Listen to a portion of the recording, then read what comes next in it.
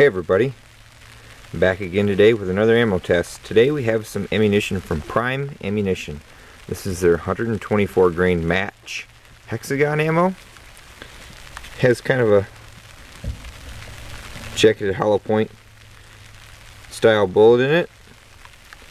We have 4 barrel lengths today. We have a 3.6 inch, which is new, our 4.95 inch, our 7.72, and we also have a 16 inch barrel to do for the test today.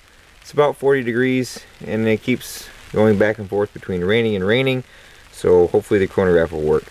10 feet, Pro Chrono Pal Chrono as always. Up first is our 3.6 inch barrel. This is an FNS 9C.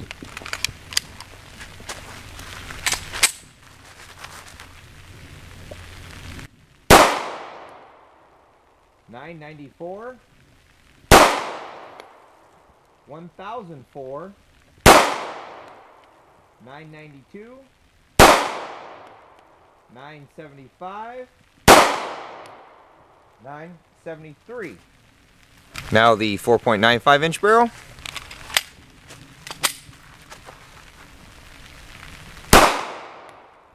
$1060,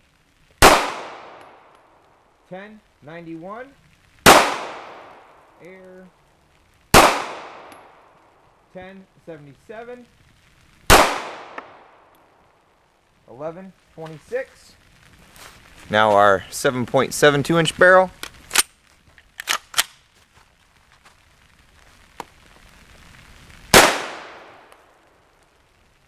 $1187,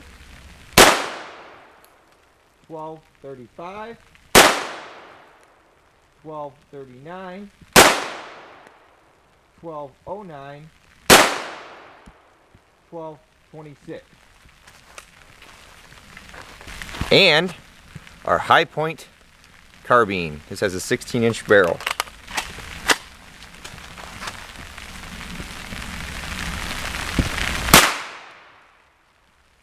$1236, 1204, 1224, 1231, 1235.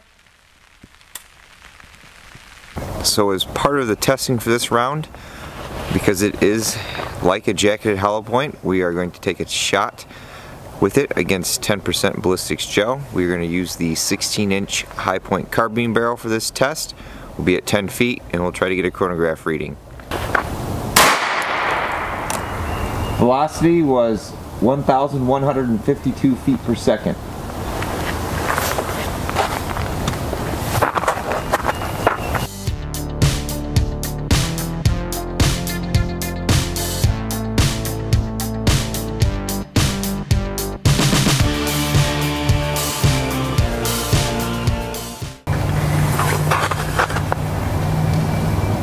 So here was our penetration. That BB is our control. We were right at 3 inches there.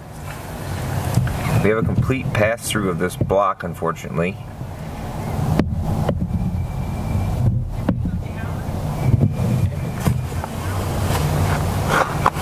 There's pretty good temporary cavity starting at the 6 inch mark, extending through the 14 inch mark. That's pretty good. Normally you see that a lot earlier on. You can see some of that denim dragging through there. We didn't have any water jugs today. All we have is frozen ice jugs. The bullet is in the first jug, about 4 inches in. We'll dig it out here. So here is our recovered round. Like I said, we found it about 4 inches into the ice jug, so it still had a good amount of penetration ability after passing through this entire 16 inch block. There's just a little denim inside that tip. I don't think it was going to expand anyways. Like I said, these are more designed to be match grade ammo.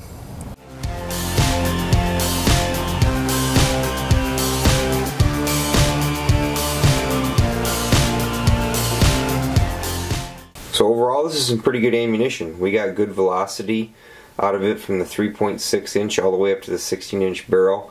I'm starting to notice with most all 9mm loads that I've been testing that really past the 8 to 10 inch mark barrel length, we're not really gaining a whole lot. I have been reading that there are some ammo manufacturers that are coming out with some optimized load for longer barrels like the 16 inch. I'll have to see maybe if we can get our hands on it and check the velocity of it.